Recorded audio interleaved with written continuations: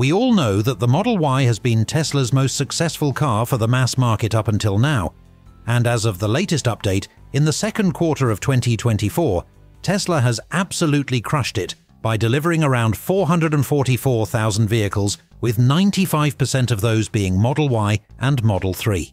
Now, Tesla is gearing up to blow our minds with the upgraded Model Y Juniper, promising some seriously exciting improvements. So, without further ado, let's dive into all the juicy details we have so far about this sensational new model and what makes it so darn special. Exterior and interior redesign. According to Inside EV, one of the main changes expected in the Model Y Juniper is an exterior redesign. The media outlet anticipates that Tesla will give the revised Model Y a similar exterior makeover to the refreshed Model 3, featuring a completely new face with slimmer, more modern-looking headlights that replace the upturned nose. The rear lights and bumper are also expected to be updated to match the Model 3 Highland, giving the Juniper a more aggressive bumper akin to the new Model 3 performance. Next up is some change that comes to the wheel. Tesla has a history of revising wheel designs with each model refresh, and the Model Y Juniper is surely to follow this trend. While the wheel sizes will remain the same, improvements in the wheel's appearance and aero performance are anticipated.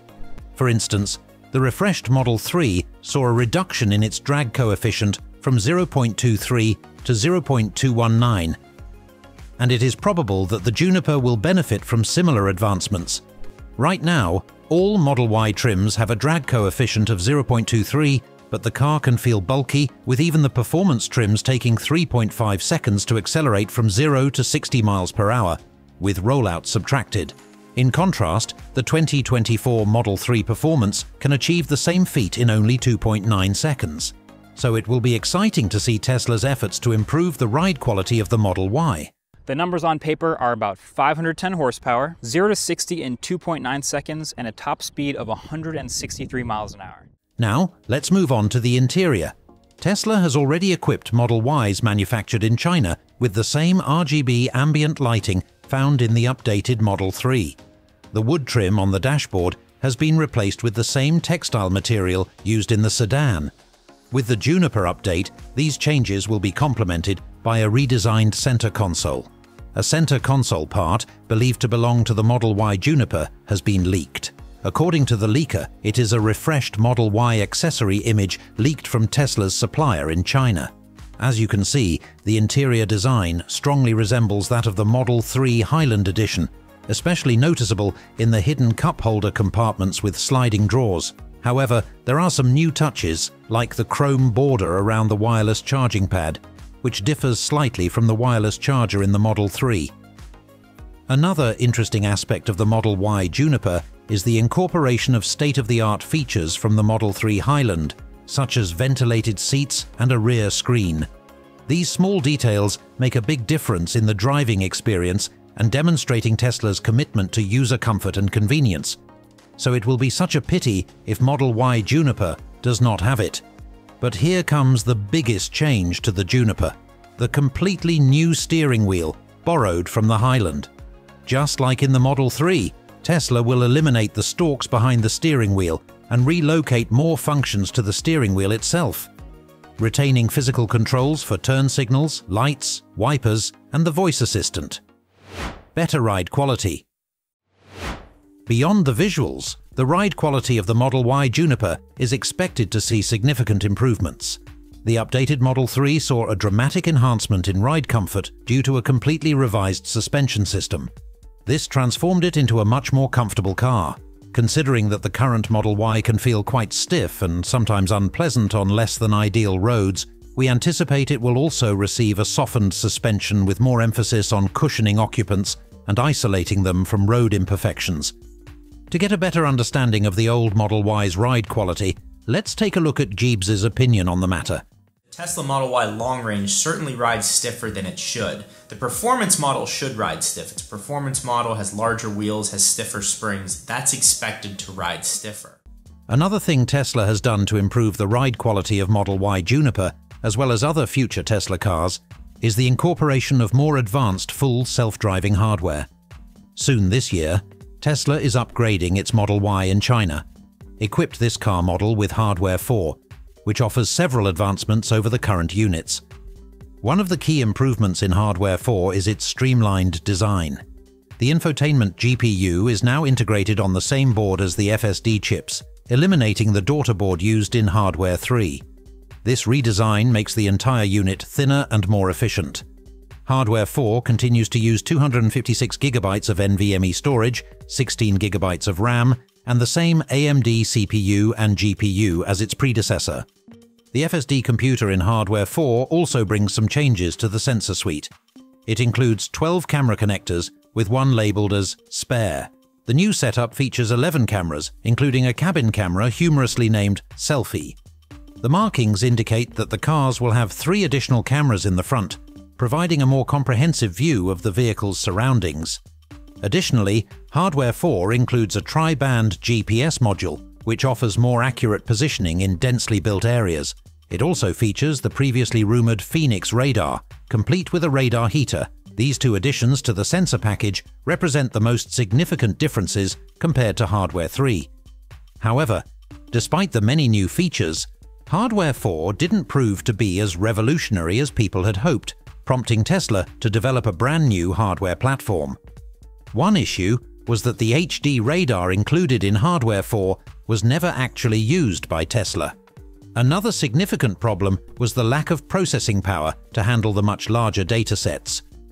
Although Hardware 4 includes higher resolution cameras, approximately 4 to 5 times better in terms of resolution and fidelity than those in Hardware 3, and is about 3 to 5 times faster and more powerful in inference capabilities, Tesla chose to downsize the images to run on the same neural network models designed for Hardware 3. Currently, Hardware 4 operates in emulation mode for Hardware 3. As a result, Hardware 4 is very similar to Hardware 3 in practical terms. This similarity explains why Elon Musk and Tesla have decided to start from scratch with Hardware 5. Hardware 3, but everything you're seeing thus far is just Hardware 3, and we still have a long way to go before we reach the limits of Hardware 3. So Hardware 3, I think, will do amazing things, but Hardware 4, I think, will probably do about 5 times better.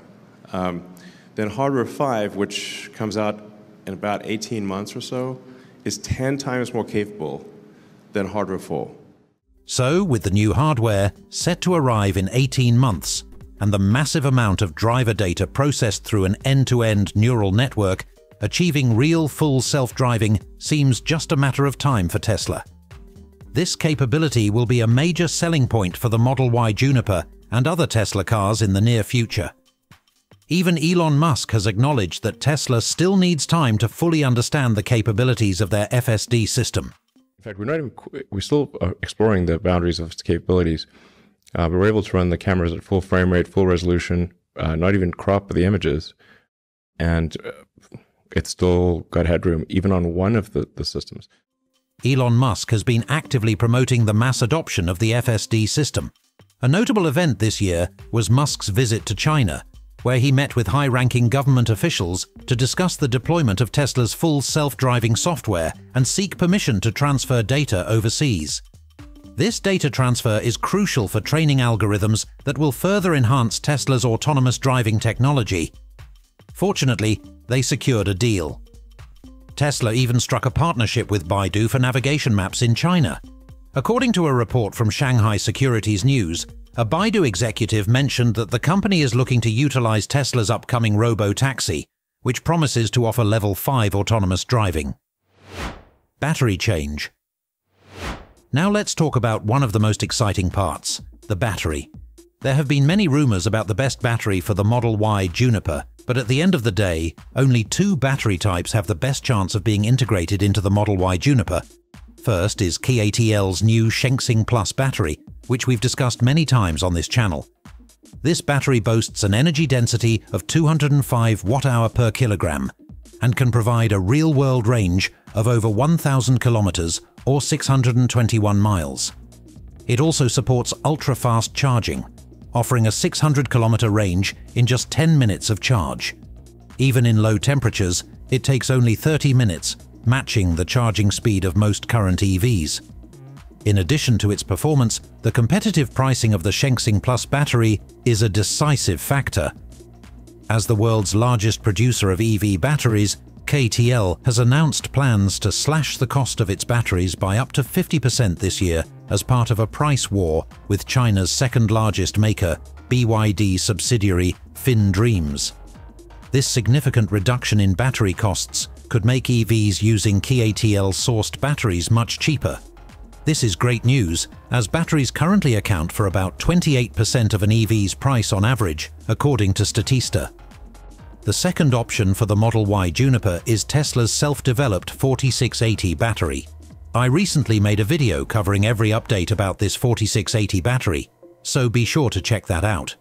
Here's a quick summary. The 4680 Gen 2 features changes in both the cathode and anode, relying on NCMA, nickel cobalt manganese aluminum chemistry, and this can increase the stability as well as lifespan and energy density of the cells. In addition to the NCMA chemistry, Tesla is reportedly working to incorporate an NMC 955 cathode chemistry into their 4680 batteries, replacing the current NMC 811 cathode chemistry. Tesla is also experimenting with asymmetric lamination, where one side of the material is thicker than the other. This innovative approach aims to increase the capacity of the battery jelly roll that fits into the 4680 can, potentially leading to higher energy density and improved overall battery performance. And that wraps up today's video about the Tesla Model Y Juniper. Production is expected to start first at Giga Shanghai from mid-2025, followed by North America, mirroring the strategy Tesla employed with the refreshed Model 3.